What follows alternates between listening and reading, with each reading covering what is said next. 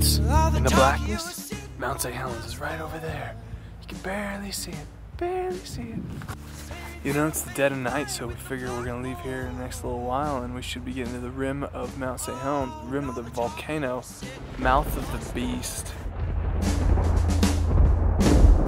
Say get up and fly. Yeah, I broke out of my shell today when a little broken birdie started flapping my way. Okay, I don't know how bad the wind is, but here we are, the sun's rising. We've been hiking for maybe 5 hours up this ridge. I don't know if you can see it behind me, just the spine.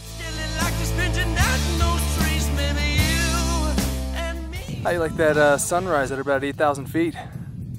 Just thought I'd capture that for everybody who won't ever get a chance to hike to the top of Mount St. Helens.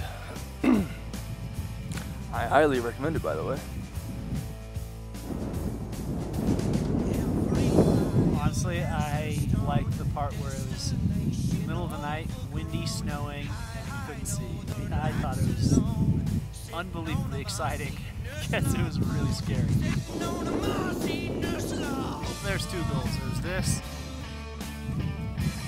the unexpected. I've never hiked this mountain, so it was really just exciting, the unknown elements. I woke up to an